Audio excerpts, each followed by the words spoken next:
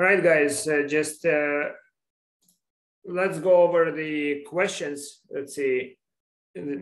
So question number one, essentially a very annoying question, I think, right? But how do you solve it? At least what the right solution for it?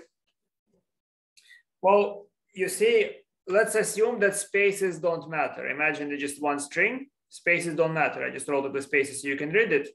And so as one string, I just count how many letters of each type there are. So for instance, there are, in this case, 5 letters. And those 5 letters, D, X, L, R, and U, appear once. You agree? And then then I see how many letters, which are the letters that appear 2 times or 3 times or 4 times and onwards. So there is going to be 6 letters. And those letters are O, N, C, M, I, G that appear twice.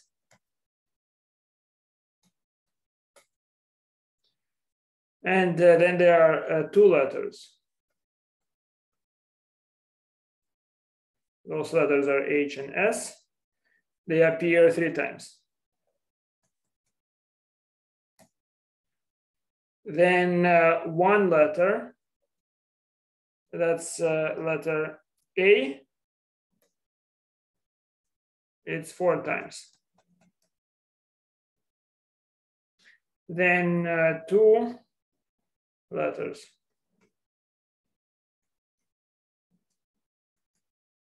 TE, they appear 6 times.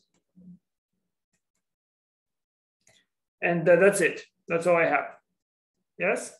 So then how do I imagine the situation? I imagine for each position, there is an indicator variable. So the first position, it's the indicator variable is for the letter D, right? It's either D or not D. You agree? And for the second position, it's either O or not O. So for a letter to be in proper place in position 1, it means it has to be a D letter. Yes? So then I add up over the indicator on the variable. So there's X1 all the way to altogether how many letters you have. It's this. This is the sum of those letters. There are 39 letters in total, right? So there are 39 letters. So there are 39 random variables which are equal to 1 or 0. And you add them up, right? So each time you add a 1, it means that you found a letter in its proper place. So then by grouping it this way, I can see, okay, so there are going to be 5 indicator random variables, right? Not actually 5, sorry. They are going to be in 5 positions. They are going to be D letter indicator variables. In 1 position there is a D letter, and in another there is the X letter, right? So those are the single letter types, and for them I add 5 times 1 squared divided by 39.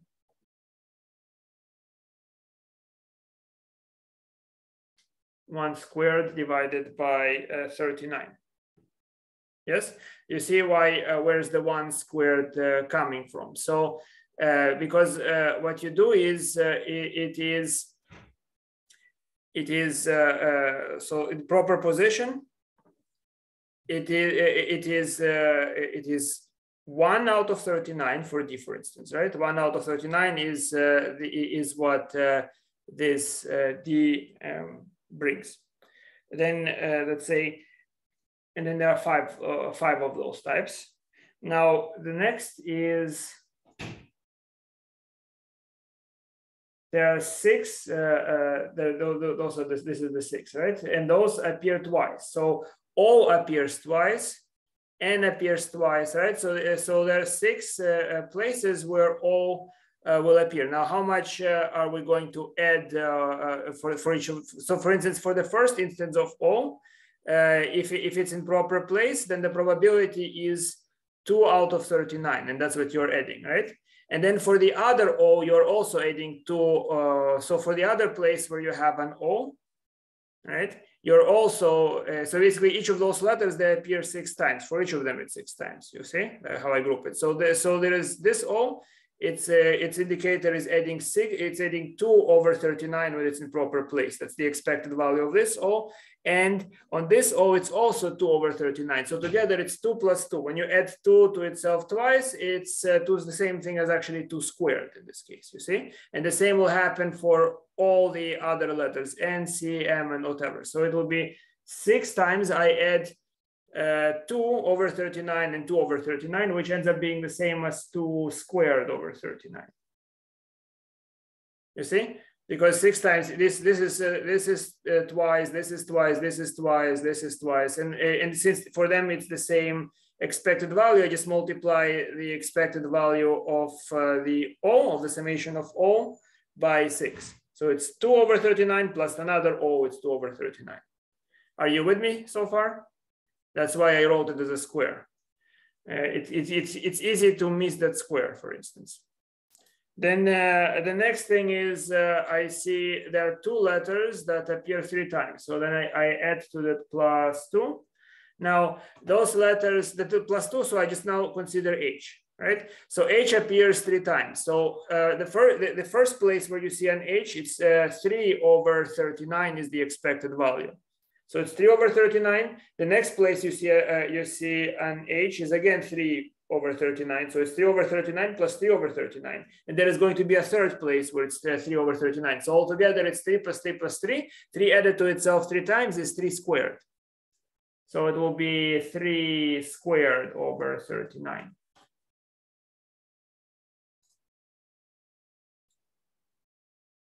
Yes, good.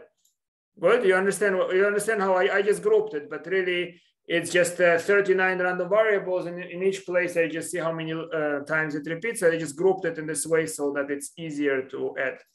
And then you continue onwards. Now A appears 4 times. So there is only one thing that appears 4 times. So I will just add this. So first time I see an A, let's say here, it's 4 over 39, its expected value. Plus 4 over 39 plus 4 over 39. So I add a 4 to itself 4 times. So it ends up being the same as 4 squared over 39, you see? So I just regroup the random variables and I add them like this, right? And then of course, there is one more thing that some letter appears 6 times. There are 2 letters that appear 6 times. So that would be plus 2 times 6 squared over 39. And that equals to 135 over 39. It's a fraction. Yes, that's how many times that happens. So that's the solution to problem 1. Let me know if you have any additional questions to it.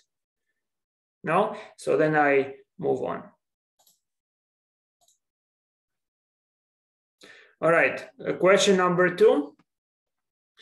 So it's actually a true story in some sense. So what you have is you have a pizza, yes, and then we need to understand what's the probability that pepperoni, there are n slices of pepperoni, they are scattered on half the pizza. So for that, maybe here, let's draw the pizza. And let's draw pepperoni slices. I can always assume they are different individual pepperoni slices, and therefore there is pepperoni slice 1, pepperoni slice 2, pepperoni slice 3, and so on, right? So imagine that you see a scattering of pepperoni slices. Here is one, here is another, here is another, here is another. So it looks like if I begin from this pepperoni slice and rotate counterclockwise, I sweep away half the pie, and that's the only half that contains pepperoni slices, right? So so what happens is that if you have this, if it happens that exactly half of the pizza is covered by pepperoni, it means that there exists a unique pepperoni piece such that if you swipe counterclockwise from that unique pepperoni piece, you will cut half the pie and not get any other pepperoni pieces on the other part, yes? So what it means, so we can say this is the probability that we see half is the probability that we see half starting from slice 1 plus the probability that we see half starting from slice 2 and all the way to the probability that we see half starting from slice n. You agree?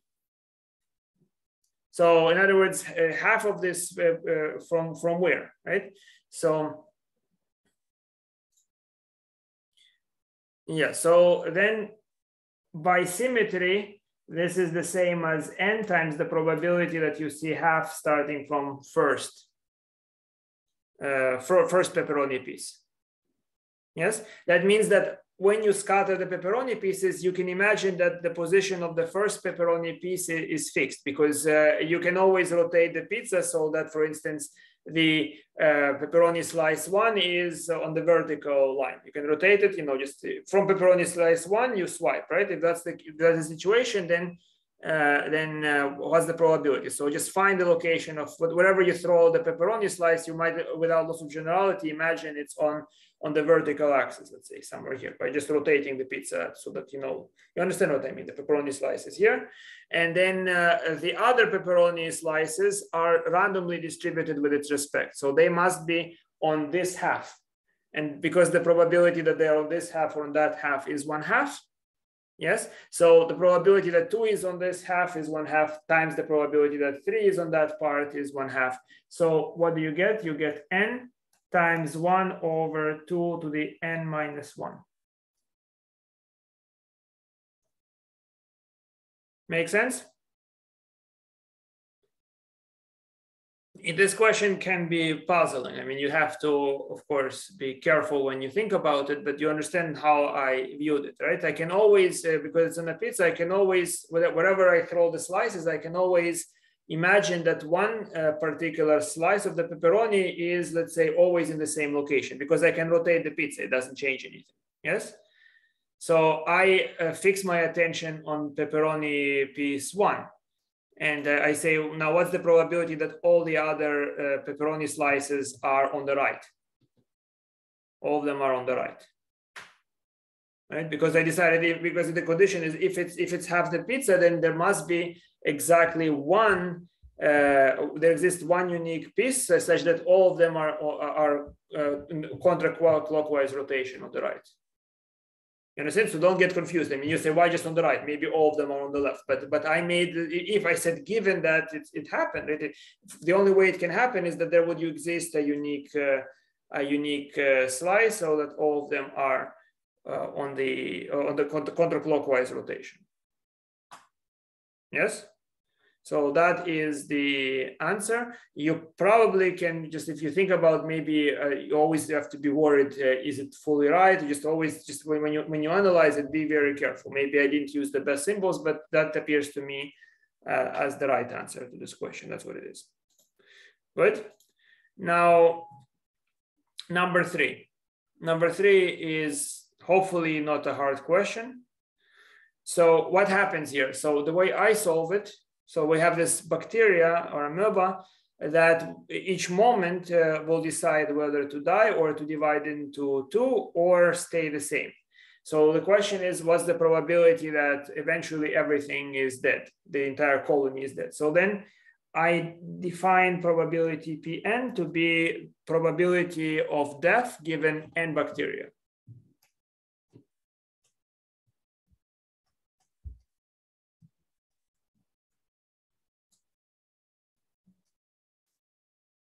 And bacteria or n cells. Good. So what we're interested in is in probability 1. Probability that given that we start with 1 cell. So what is that equal to? So we use conditional probability, yes?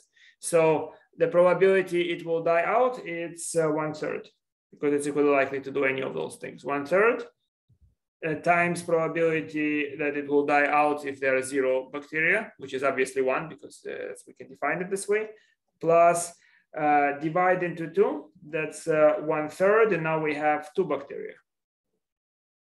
Yes, plus 1/3, and that's P1. Now, how can we simplify it? Now we know that each bacteria is behaving independently. So with 2 populations, it's the same as probability that everything emanating from one bacteria dies out times the probability anything emanating from the other bacteria dies out. So what is this? This is 1/3 times 1 plus 1/3 times P1 squared plus 1/3 P1. And then when you solve it, you solve this equation, you obtain that P1 is equal to 1, which means with certainty, eventually the bacteria will be extinct. So far, good?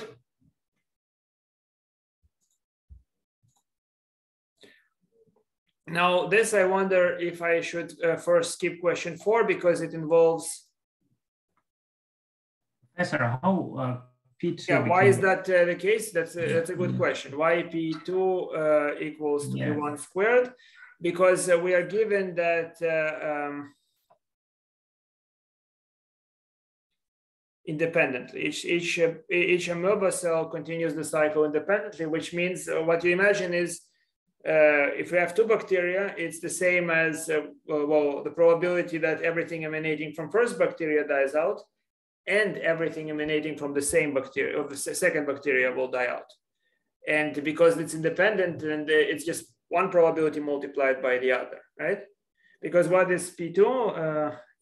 Do I need to write it, or you understand? Good, Professor, I understand. Okay, cool. All right, and now for question 4. So I wonder if I should skip it first, or because it involves a concept that is also used in the extra credit question.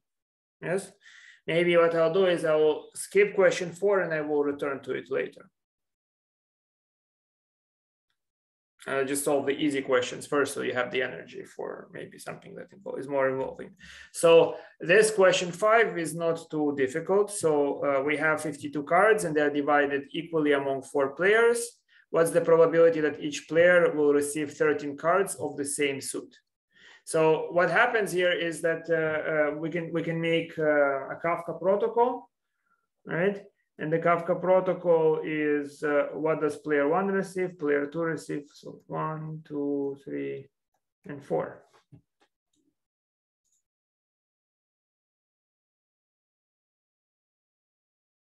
Yes, good. 1, 2, 3, 4.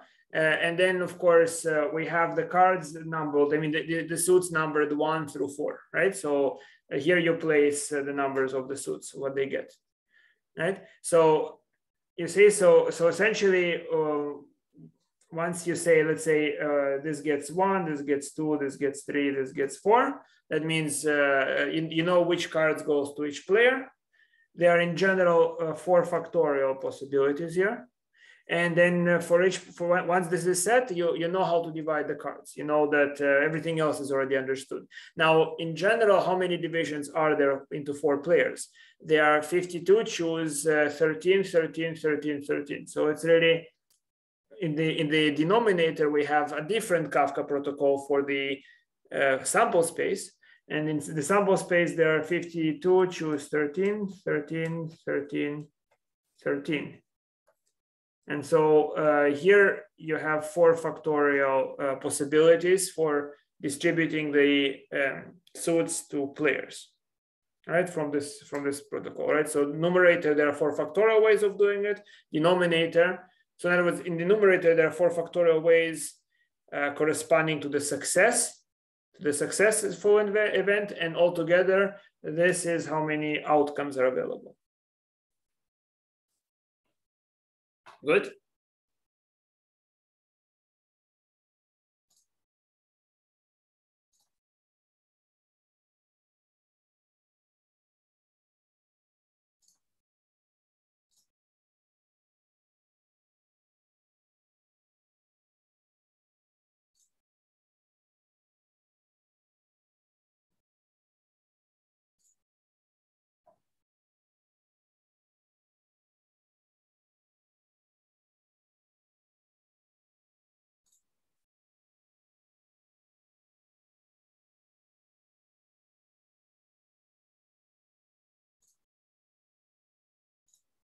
All right.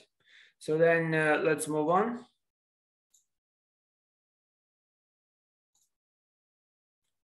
Now, question number 6 is just an integration question, right? So you need to calculate the expected value. Now, what do you have here? You have a stick. The stick, notice, is from 0 to L. And somewhere on the stick, there is a point Q. I don't know where it is, but here is the point Q.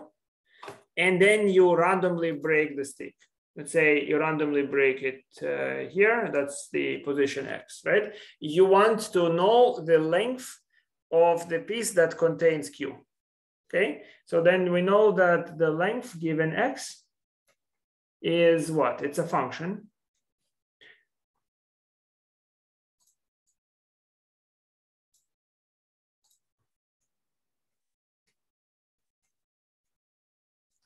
Length given X is a function, and what is this function? So it is L minus X if X, as I drew in the picture, is less than Q. You can say less than or equal, it doesn't matter. It will never, in continuous probability, never equal to Q. And what is it else? It's X if X is bigger than Q, yes? And then what's the density function? What's the mass function at X? The mass function is 1 over L because it's uniformly distributed, right? So then what do you integrate? You integrate from 0 to Q of 1 over L, or 1 over L, L minus X dx, plus the integral from Q to L of 1 over L X dx. Yes, and when you finish integrating it, you get, what do you get?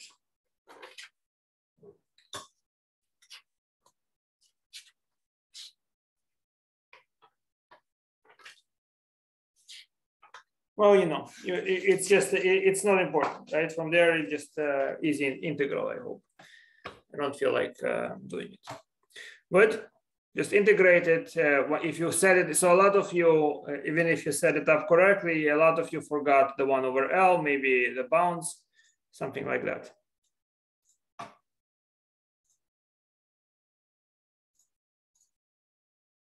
Yeah, to divide by L, but you see why. I mean, either you do something else, you can actually change parameters. You can make it of length 1, but then the point is not Q, but maybe change to something in terms of L and Q. You can remove the L, you just do change of variables. It's okay as well. All right, and then question 7. It's actually not a hard question, but some of you that solved it correctly did spend a lot of energy on question 7. Yes? So what about question 7? So here we have 20 exams and people are seated in a circle. So once I press play, each person moves exam to the right or to the left, right? So exams still remain on the table. Obviously, some people might have 2 exams, right? But what happens, how many people here will remain without exam after this procedure if each is randomly moving exam to the left or to the right? So what we have here, we have indicator random variables x1 plus x2 all the way to x20. And xk equals to 1 means that he has no exam if the person from the people on the side move the exam elsewhere, right? So maybe I would not say even if, it's too annoying to write it, but this happens with probability 1/4. Do you agree? Because for the cave person not to get the exam, the person on the left must have moved it away from him. That's the probability of that is 1/2, and the person on the right must have moved away from him. Again, probability is 1/2. So 1/4 is the probability that xk is equal to 1. Now, expected value, that's what we're interested in. Expected value is always additive, no matter independent or dependent, always additive. Very important property, right? And so what is this? This is the same because they're identically distributed variables. It's the same as 20 times the expected value of x1. And what's the expected value of x1? it's 1 multiplied by 1/4, right? So that's equal to 20 times 1/4, and the result is 5. You see? So without a lot of effort, you get 5. Good?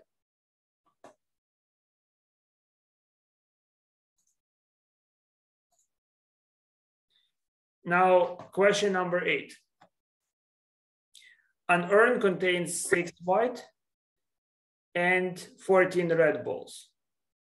5 balls are taken out at random. What is the expected number of white balls in the sample? Very similar question, and one that you don't want to solve directly. Since you're asked about the expected value, you want to use additivity. So what happens here, we are taking 5 balls. So they are random variables x1, x2, x5 for the sample, right? So x1 is going to give you indication it's 1 if I get a white ball, and 0 otherwise, because I want to know how many white balls are in the sample. Make sense? So what is the expected value here? Clearly, they are distributed again the same way as before. So it's really 5 expected value of x1. You agree? Because without, I mean, obviously it's not independent. If I take the balls one by one, the situation, if x1 is equal to 1, it will affect what x2 can be. But if I look just at the second ball withdrawn, it can be any ball. You agree? There is no preference for what's the second ball. It can be any one of 20 balls. There are 6 white and 14 red. So any of the 20 balls. So it's 5. And then the probability that it is one of the white balls, it's 5 multiplied by 6 divided by 20. So it's essentially a repeat of the previous question. And what you get, you can simplify it and you understand, right? It's just pretty much, this is what you have here. It's, yeah, good. So yeah, so that's your answer.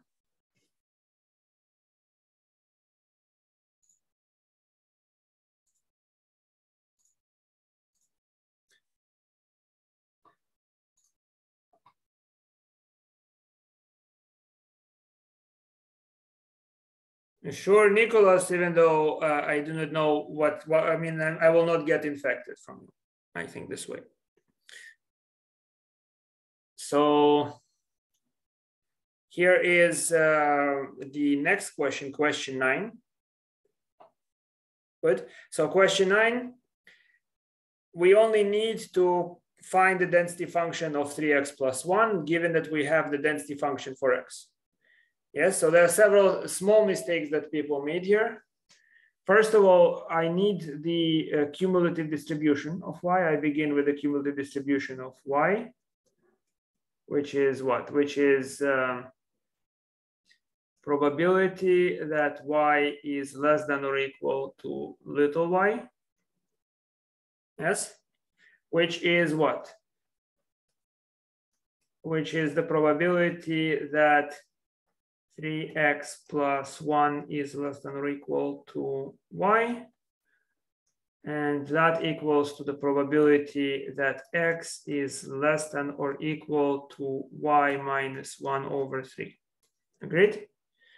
And that equals to the cumulative distribution at x of y minus 1 over 3. And when I take the derivative with respect to y, I get 1/3 little f of y minus 1 over 3. Yes, which translates to what exactly? So it translates to, here is the function. So it translates to 1 over 6. 1 over 6, then we have here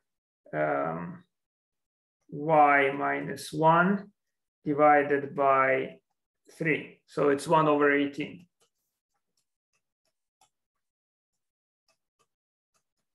And the one thing is to mention is what is x was between 0 and 2, but what is y? Y is between 1 and 7. You agree? So here y is between 1 and 7, and that completes this process. Agreed? Any questions on that?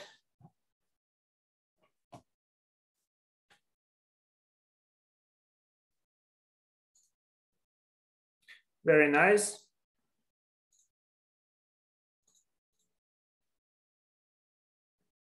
Now problem number 10.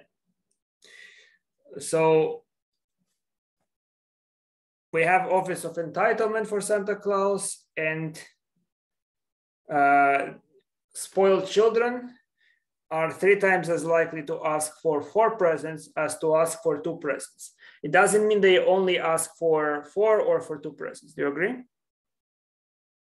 They can ask for infinity, I mean, not infinity, they can ask for 1,000,000 presents. But all we know about it is that it's a Poisson random variable. So I know that the probability that they ask for k presents is e to the minus lambda, lambda to the k divided by k factorial, right? And then I'm told that the probability that they ask for 4 presents is 3 times the probability that they ask for 2 presents. Yes. So what do we get? So that means that e to the minus lambda, lambda to the power of 4 divided by 4 factorial is equal to e to the minus lambda times 3 lambda squared over 2 factorial. So we can clearly cross away a lot of things here. Yes, so we can cross away this, doesn't matter to us. And we can simplify the lambdas here. This is lambda squared. And just do algebra here. So just multiply this by 4 factorial, right? And what do we get? We get lambda squared is equal to 3 times 4 times 3. That's it, right? I think I cross out the 2. And that is, what, 36? Right? That's 36. And so lambda is equal to 6. And do you remember now you have to think, what's the expected value of a Poisson? It's lambda. What's the variance? Also lambda, right? So there is no need to do too much more. The variance and expected value of a Poisson random variable is the same. So the answer is lambda equals to 6. Many people got it right. Some people made the mistake of putting the 3 on the other side, right? But I mean, you should think sanity check. Spoiled children want more presents than less presents. Yes, so it's so of course they would. It's more likely that they would want 4 as opposed to 2 presents. Yes, and we solved all the questions except for 2 involving the extra credit. I mean 3 questions. And now we go back to the question number 3 or something.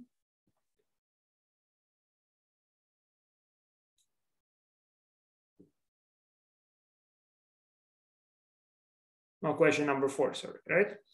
So here, a lot of you used computer software or other stuff, but you can do it absolutely on your own, right? So without any software, you can calculate it for even large numbers. So first part is, so you have a sort of banquet of 300 people.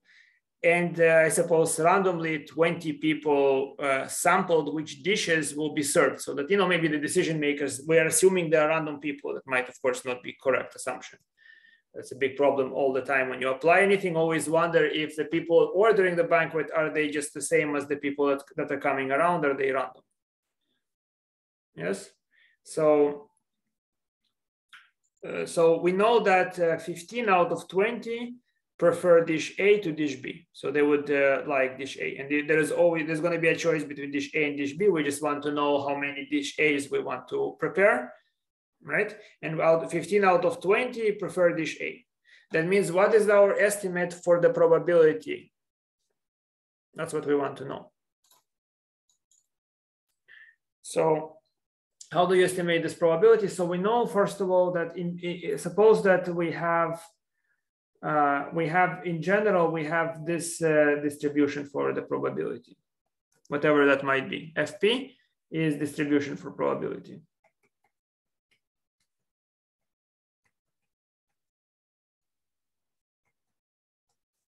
For capital P. So in other words, for capital P to equal to little p, that's with probability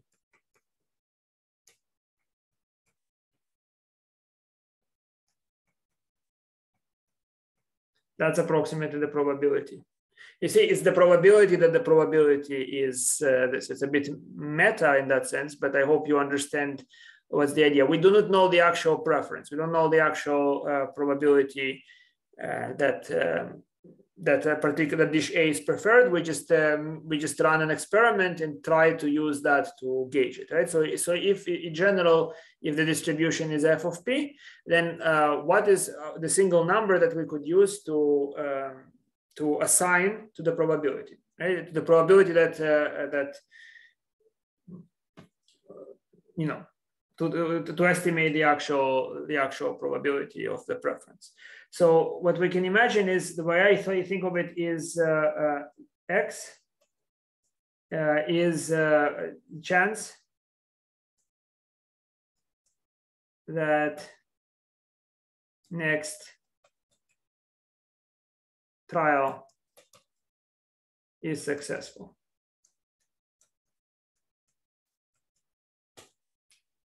So in other words, x is either equal to 1 or 0, right?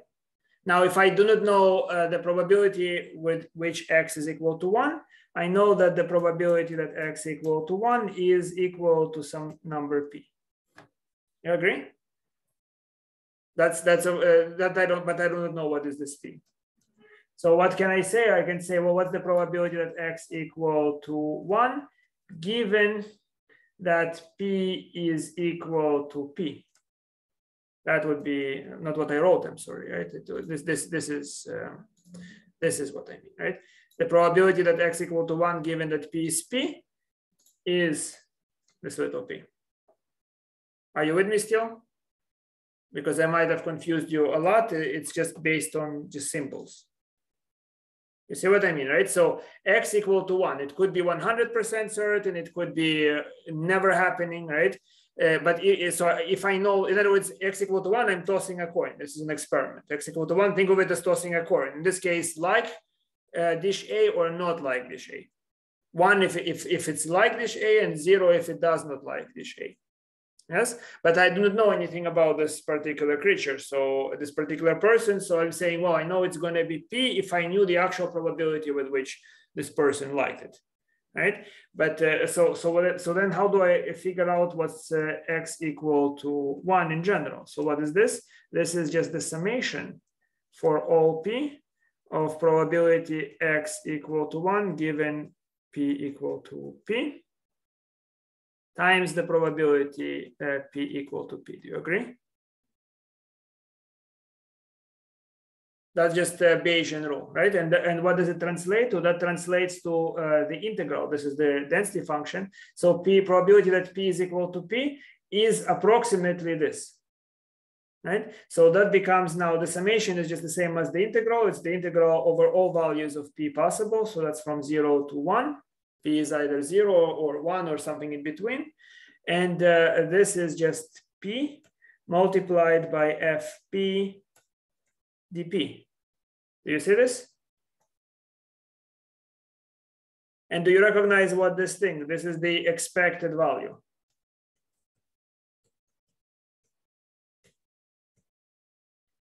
Expected value of the random variable p.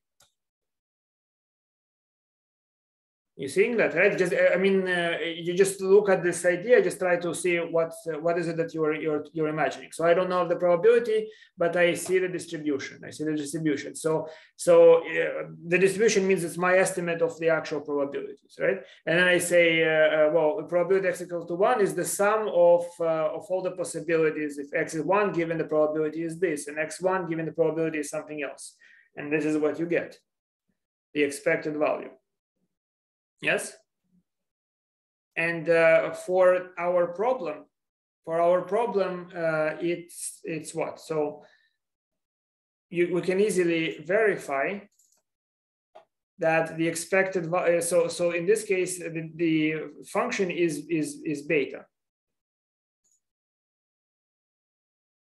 The function is beta with so this function is beta 16 and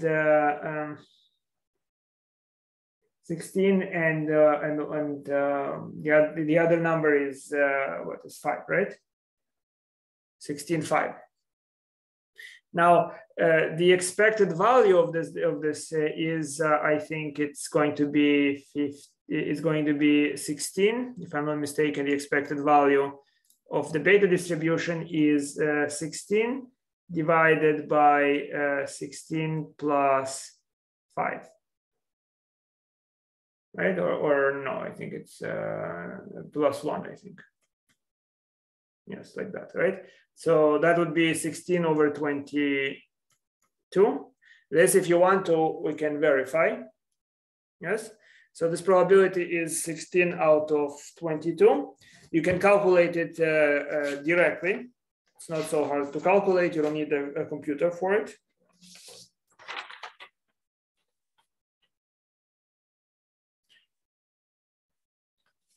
Yes, and that is approximately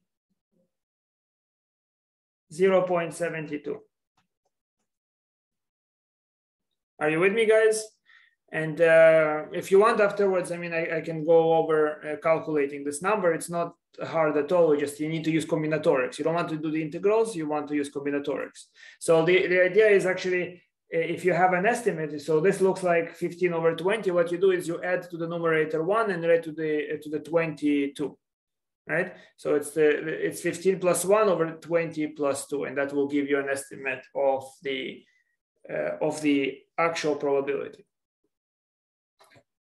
Okay, good. So 0.72. And then the question is, what is the minimal number of dish A portions that the company should prepare in order to ensure that 99.9, that with 99.9 certainty that the demand does not exceed supply.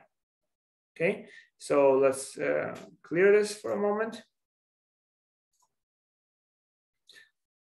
So how to do that? So really, it's now a binomial, right? We already know the probability of success. It's binomial with probability.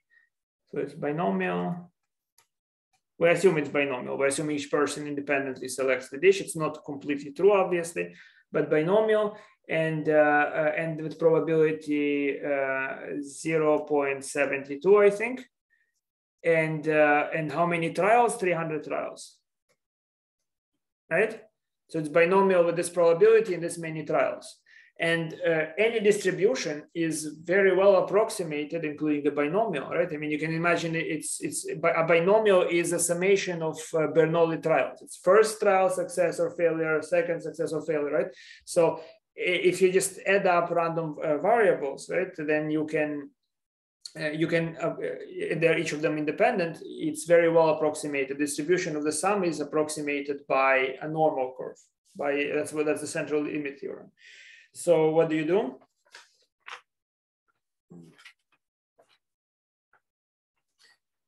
Well, you calculate the expected value. So what you have is you have probability.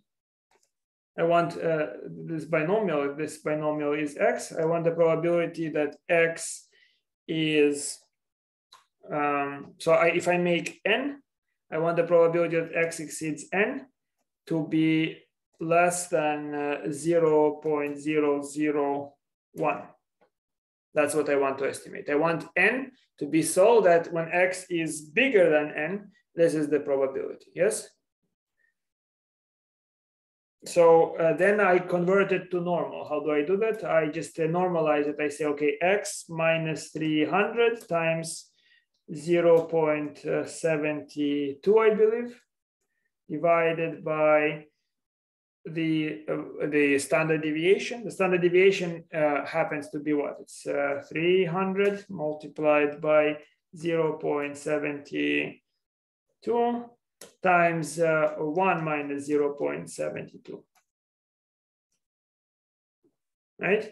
And that is bigger than same thing you do to the other number here, the n. So it's n minus 300 times 0.72 divided by root of 300 times 0.72 times 1 minus 0.72. Yes, which, and this number I will just indicate with an alpha. This is going to be alpha. Good. Now, that's the thing. You say, how do I arrive at this estimate? I just, I just imagine the binomial is just a sum of Bernoulli trials, and then I can just easily see that that the sum of independent, identically distributed random variables is approximated by the normal curve, right? So that, and then I just convert the normal curve to the z-score, right? In other words, just take the average to be 0, that's the average, so subtract, so it will be 0, and divide by standard deviation to make it equal to 1. And so what we get from here, we get that, we get another way to write the same thing, is I want probability that z is less than or equal to alpha to be bigger than or equal to 0.999, yes? And if I look at the table, what is the value of alpha? The value of alpha is going to be approximately 3.09. Yes, and then I look at the corresponding value for the cumulative distribution, and I know that what alpha should, well, I know alpha what it should be, and then I just solve, of course, based on, I solve for n. You see, so I have that n minus 300 times 0.72 divided by, this thing is equal to 3.09. And then I just solve for n, that gives me an estimate, right? So then my estimate of n that I arrived at was about 241.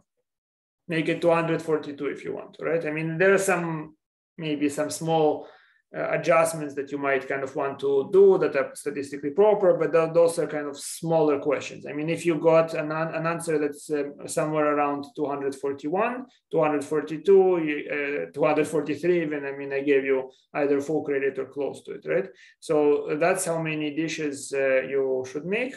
You should not make 300, that would be wasteful. Good? This question, did I explain it clearly enough? I hope. All right, so now it's only up to the extra credit.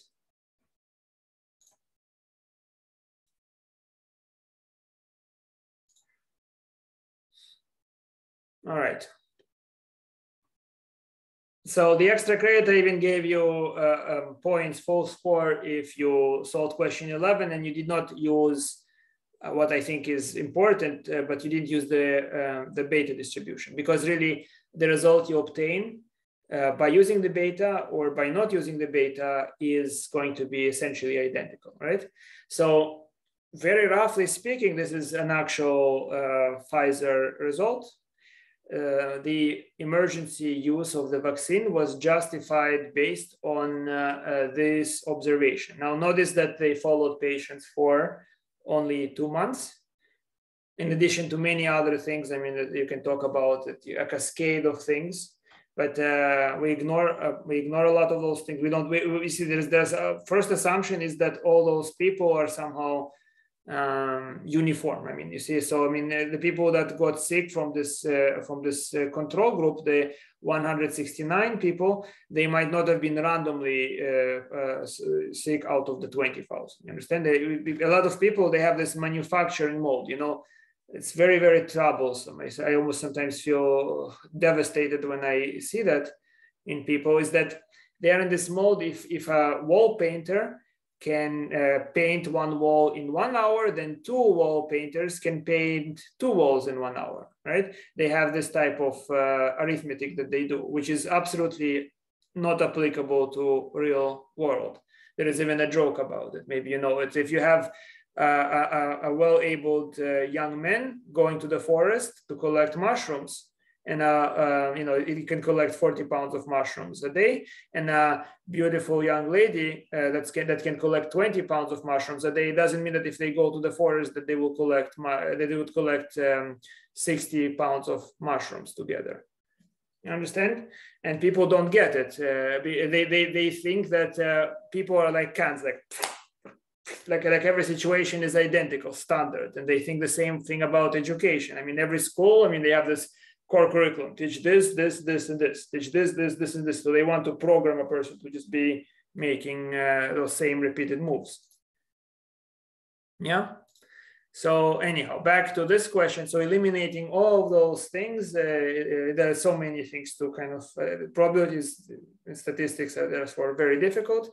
This is what happened. So what they did is they entirely ignored the control and the placebo group and the drug group, and they just saw, okay, we have 169 people that got COVID without vaccine and only 9 in the control group, right? Now, then they say that the efficiency is 95%. Now, what is that 95%? So the way I understand it, that's what I mentioned, that's my interpretation, is imagine the vaccine would have been like a drug. In other words, those people those 169 people that were sick, if you injected each and every one of them with the drug, they will recover or not get sick. Doesn't matter how you think of it. I prefer to think mathematically, I prefer to think inject this vaccine and they recover. So all but 9 of them will recover, right? So what it means, all but 9 of those participants will recover. So what you do is 169 minus 9, because those 9 are supposed to be now, although they are part of the other group. What I imagine is when you subtract the 9, it's like those are the 9 from this group that will not recover when you inject it. Understand? Because the people, you just imagine them to be the same, right? So it's as if it's the same universe, but here we had 169 people that got sick. And in one universe they received medicine, in the other they didn't. In the universe where they received medicine, all but 9 recovered, or did not show symptoms, right? So this divided by 169. That's the probability without doing anything. That's an approximation of the probability that So it's really this number. It's really 160 divided by 169, and that's approximately the probability that those people would have been helped by this medicine, recovered, or whatever the definition of symptomatic or not, or whatever this thing is. Yes. A better solution would have been a little better, is to say 161 divided by 171. But it's very similar. So, right, this is using beta.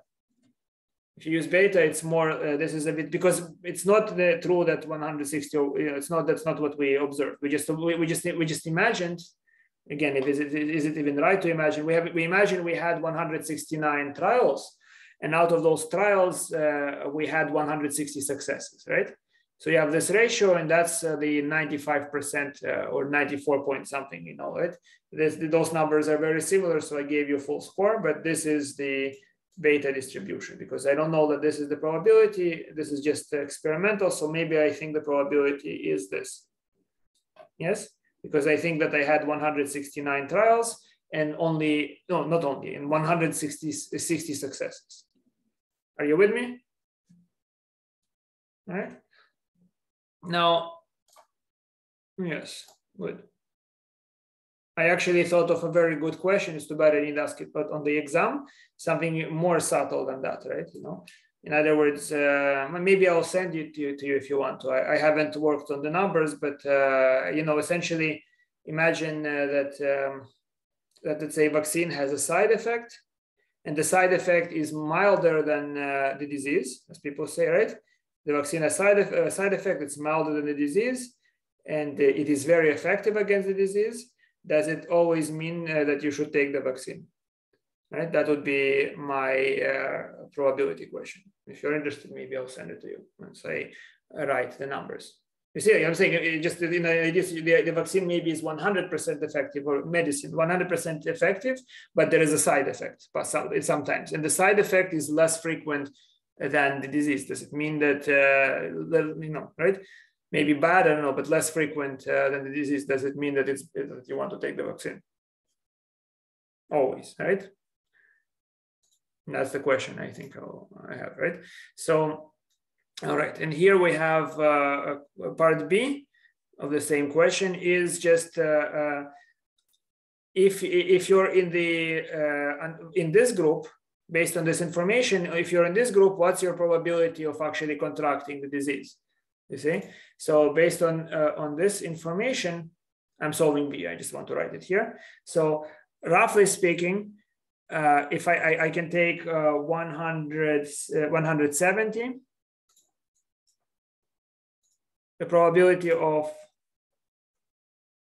contracting the disease if you don't do anything, don't have any intervention according to this experiment is estimation. It's 170 for this 2 months, for this season. It's different for different seasons. 170 divided by 2174, I think, right? Which is of course very similar to to not changing anything, but just taking the ratio 169 to 2172.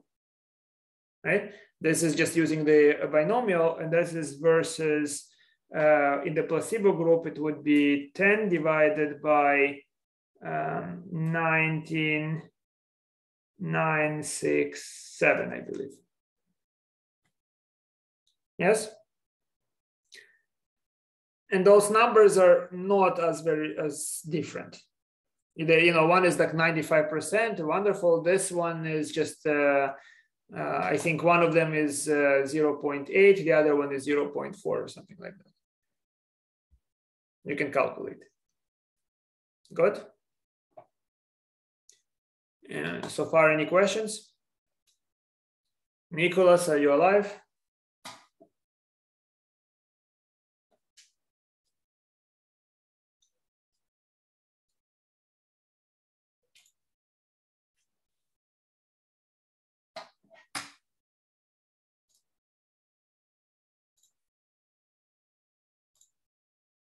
And now, final question. Now, somebody, this is, as far as I know, I can tell you where the numbers are and how you calculate them, right? There are different people telling you different things. So for instance, there are some people that tell you that mortality from COVID is 5% or 3%, and you have millions of people, or 1% or whatever nonsense. You see, this is a table of mortality, and at least the data that I trust is from Michael Levitt. I can give you a link for that. And he made his analysis already based on the Diamond Princess, which was pretty reliable. Diamond Princess analysis, because it's essentially like an experiment where you have everyone in confined environment, where everyone is exposed to the virus, and where you can massively test everything, like the full population, supposedly, right? You have the full ship and you can massively test it, and you can kind of estimate something on that, right?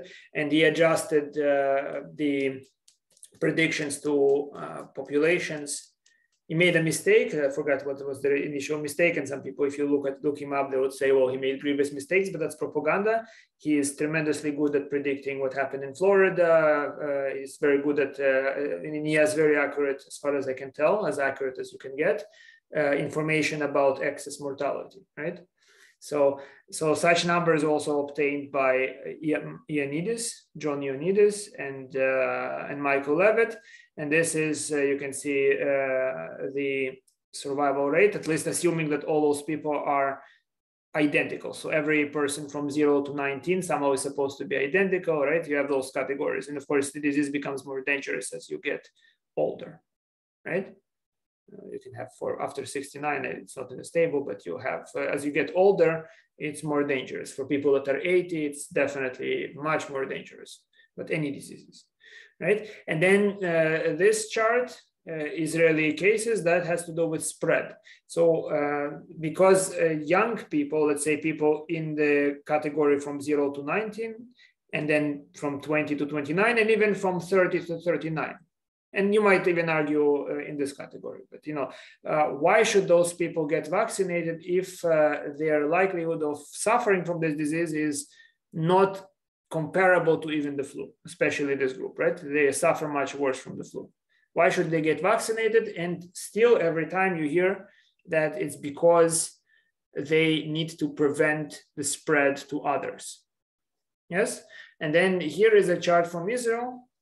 You might try to type this in and maybe it's not working, but I speak Hebrew. I collaborated with this chart. I can tell you the chart is true from several sources. There is a study that I have in a link that says pretty much a similar thing. And I saw Israeli mainstream news where at least one of those categories is indeed so. Right? I think they spoke of one of those categories. I didn't verify it through those sources, as maybe they were deleted. I'm not sure what happened, right? But it's believable that this chart is true to me at least. So what's the situation here, guys? This is the spread, right? Now, this is the population that was vaccinated at this time. And this is the percent of cases. Yes. Now, what would you expect? Let's say, so you have this claim, for instance, some people, they have those charts about proportions. So if something does not do any, if this medicine is not doing anything in this regard, what should you see? If you have 50% vaccinated and 50% not vaccinated, you should see as many cases in both. Do you agree? If it does nothing, correct? If you have, let's say, 80% people vaccinated, right?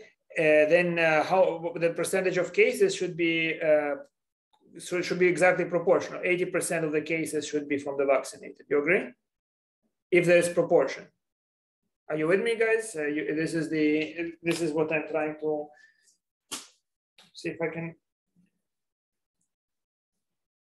In other words, you're looking at this table, it's very easy to see how effective it is according to this table against stopping the spread of the disease.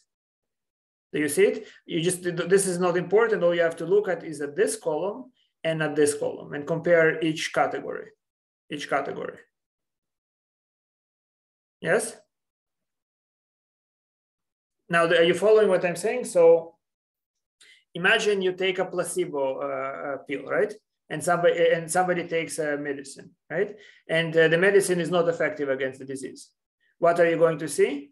You're going to see that all the people that get sick are equally likely to be in one population as opposed to the other population. If there is the same number of people in each group, do you agree? If, for instance, there are 50% vaccinated people, 50% not vaccinated, then 50% of cases will be in the vaccine group if it's not effective in this category, yes? Now, what happens if you have 80% vaccinated and 20 not vaccinated, right? What happens then? You should see, if there is no effect, you should see 20% of cases in the unvaccinated and 80% in the vaccinated. It rises proportionally to the population because you understand it's just the uniform distribution, right? The more area a given region occupies, the more likely you are to hit in that area. And it's proportional to the size of the interval, so to speak. Make sense?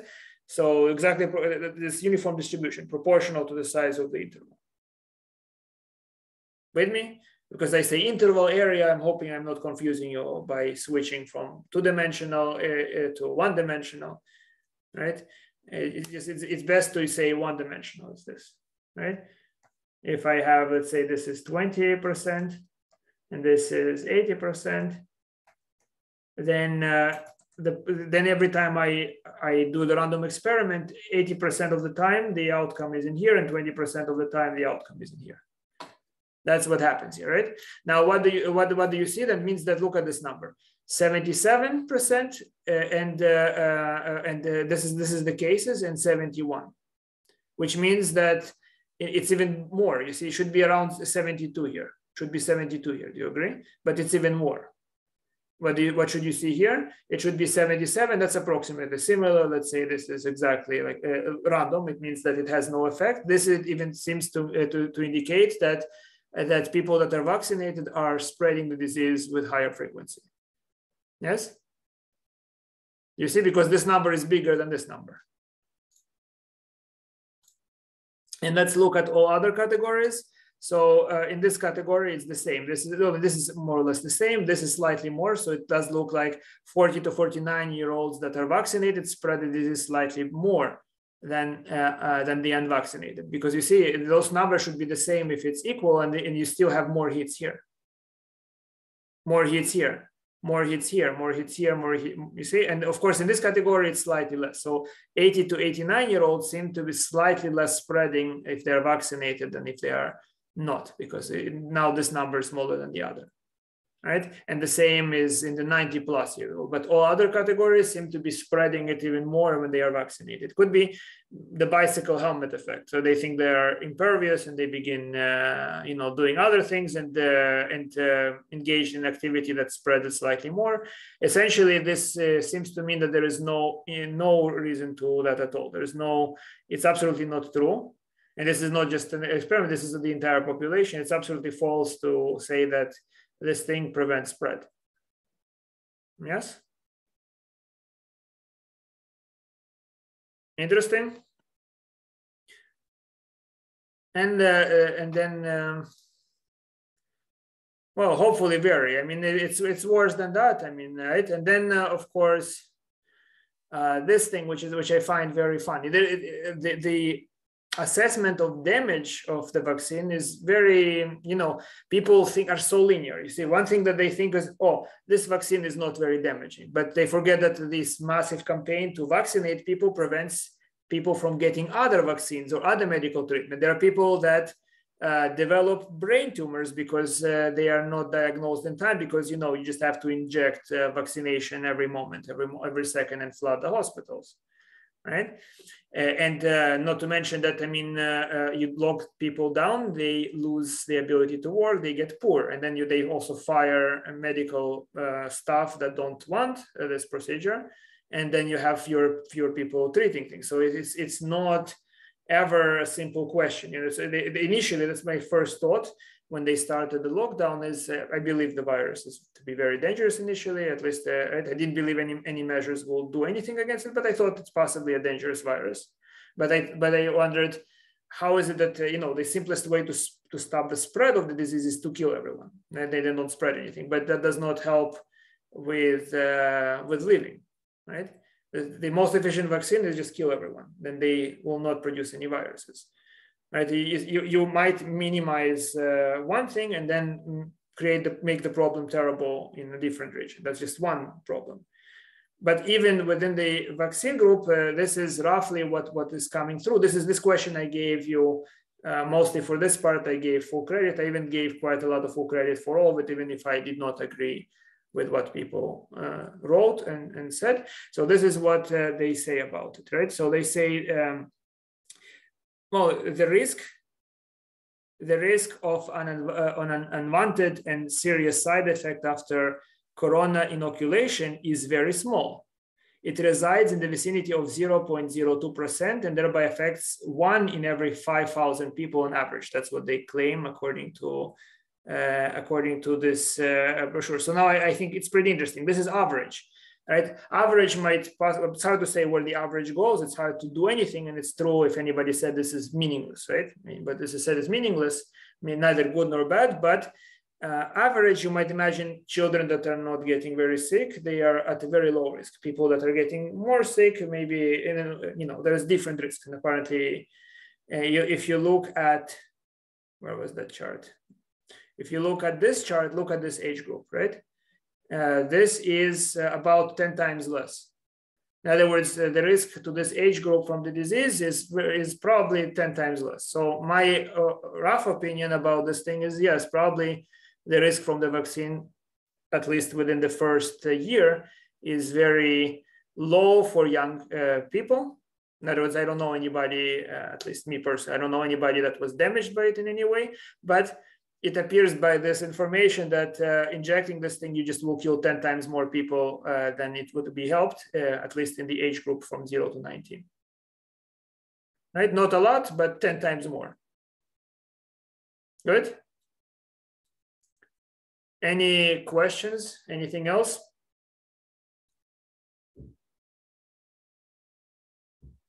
Because we finished the exam earlier than I imagined. It's nice.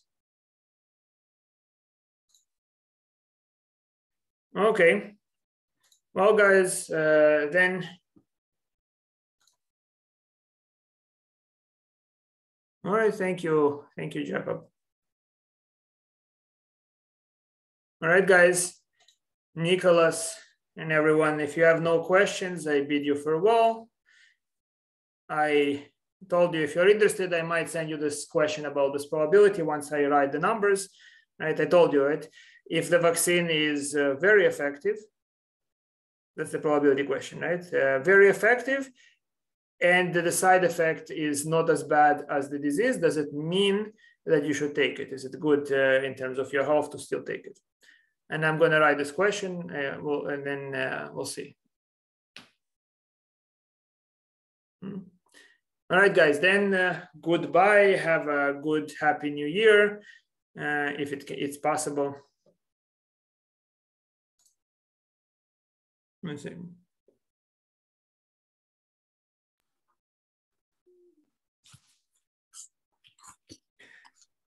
Yes, I could figure that. Yes. So go enjoy your private life. Be happy, be merry. And yeah, goodbye. Thank you very much. Take care, Professor. Take care, Jacob. Take care. Thanks. And thank you very much for the wonderful semester. Really, this was very enlightening. This was good stuff. I hope so. It was. It really was. All righty. Good night. See you guys. Best of luck. Good night. Good night. Thank you very much. И с наступающим. Спасибо. Same here. Thanks for the semester, Professor. This was pretty fun. Okay. Yes, thank you for, I don't know, sure. Yeah, good, or you appeared. That's nice. Yeah. That's nice. I don't know. I mean, if I may say, thankfully, well, maybe I'll be infected with a computer virus now. Oh, no. I don't. Digital virus. Well, how are you feeling? I'm feeling okay. It's at first I didn't feel very well, but now it's getting better. Oh, I'm glad I was able to have this placebo effect on you. Yeah. Okay. But yeah, like Jacob said, thanks for the semester. It was pretty fun. It was enjoyable getting to learn math from a different angle. Very different angle? What is the usual angle? The usual angle? I don't know. Like more traditional problems, I think, and explanations. So my explanations are not traditional, you're saying? Not as traditional. At least for me, I don't know. Maybe the people you're around, it's traditional, but I don't know. Yeah, I don't know. Anyways, yeah. Thanks, Professor Etkin. Well, good luck with everything, Nicholas. Keep in touch if you want. Of course. All right. See you. You're supposed to learn Russian, right? Improve your Russian, to be precise. Yes. Да. У меня неплохо, я считаю. Не так плохо. Не ужасно, но нужно говорить, ну, не как иностранец. Нужно говорить по-русски и читать по-русски. Да. Я согласен. Окей. Все. До свидания. До свидания.